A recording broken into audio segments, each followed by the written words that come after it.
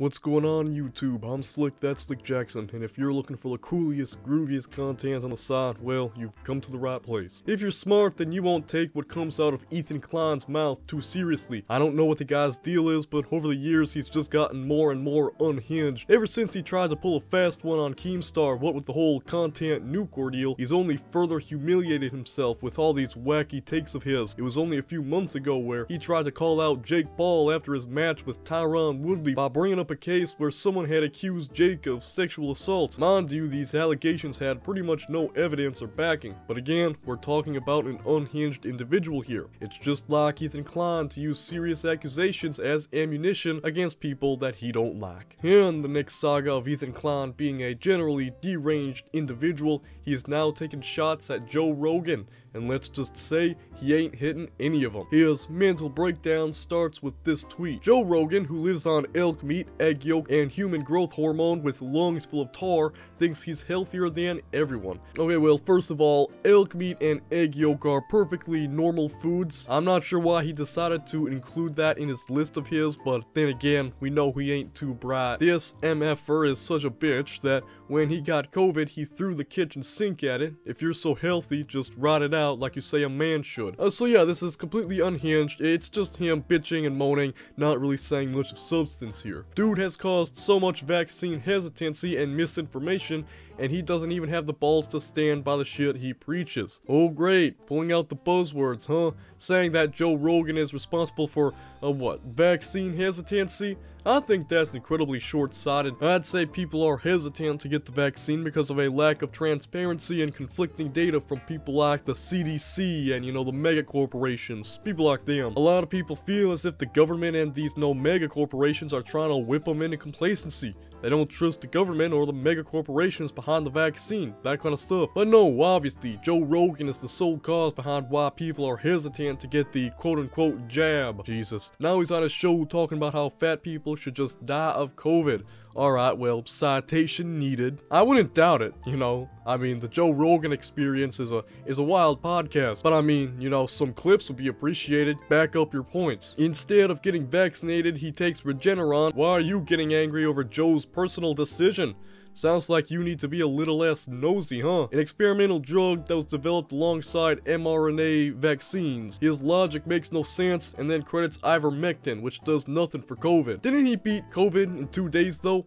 I don't know, man. I might have to get me some of that stuff if I ever get myself down with some of that COVID-19. Not to mention whatever's in an alpha brain. Meanwhile, Joe is on a big pharma conspiracy against vaccines. Someone needs to ask him who makes ivermectin and Regeneron and all the other stuff he took when he had COVID. I really have no idea what Ethan's getting at here, right? Because you can criticize some companies while also praising others, right? It's not mutually exclusive. As you can kind of guess, this is unhinged. It's incoherent and it has nothing of real importance to say. When these tweets dropped, people began to clown on the guy. Obviously, H3H3 is in pretty poor shape. You look at him and, well, you don't see fit, that's for sure. When general sentiment began turning on him, he immediately went on a coping spree. Joe Rogan, a steroid pinata whose gut is so swollen from human growth hormone, lectures people on health. Which is funny because we literally went through a Twitter thread where Mr. Klein went on a rant about health.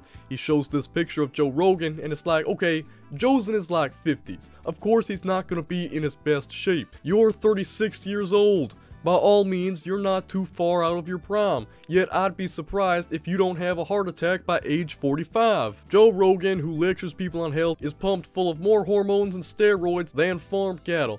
I believe they call this ad hominem. Fat man bad, strong man good, so, he's coping. He's just mostly coping.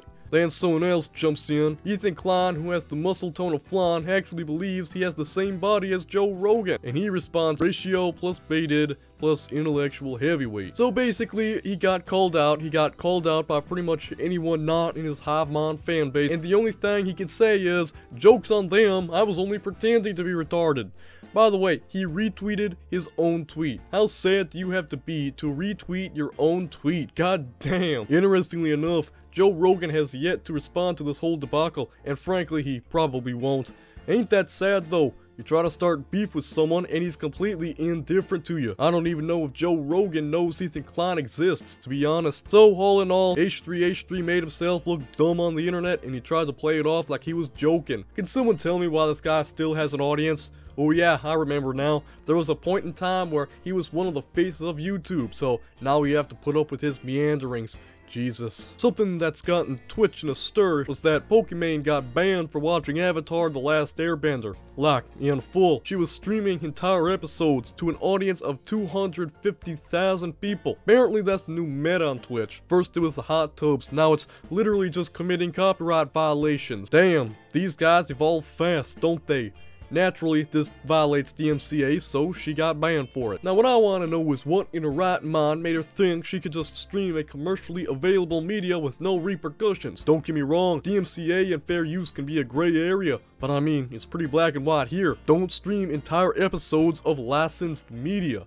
Companies ain't gonna stand for it, that's for sure. After all, what's the point of paying to see a season for a show if you could just watch it on your favorite Twitch streamer's stream? So Pokimane confirmed a 48-hour ban, and I will say to her credit, she certainly took the ban pretty well. Very maturely. The Fire Nation attacked. Just to be clear, I'm not surprised, and I don't think this was unfair. In my opinion, it was inevitable that publishers would take action on me or someone else during this React meta. I think the way she responded was pretty good. So people have actually been sharing this tweet that Hassan made. The worst take I ever done seen.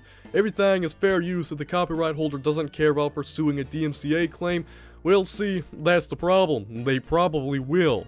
Believe it or not, companies don't like it when their intellectual properties are blatantly stolen. So yes, they probably will care. Be smart, don't watch entire movies, Viacom, Disney, or new episodes, and stop snitching. Stop snitching. Dude, Pokimane is one of the biggest streamers on the platform. If she's doing illegal stuff, Twitch is gonna know. Video games are a great example of this. Technically, all the games we play on stream are still subject to copyright laws, but the industry recognizes the influence and benefit of streamers playing their games. This is why it's super rare for a publisher to pursue copyright. Well, there's a difference between a video game and a movie. You realize that, right? A video game is something that you experience, for lack of a better word. Watching it ain't the same as actually playing it, right? So if you watch someone on, say, YouTube play a video game, there's still an incentive to go out and buy it and experience the gameplay for yourself. Now, with movies and TV shows, if you watch them on someone's stream, there's really no incentive to go out and buy it yourself because you've just seen everything it has to offer. Something like that, right? Basically, Hassan has no idea what he's talking about. What's new? Apparently, there was another streamer called Disguised Toast who got into some hot water as well after streaming Death Note, which,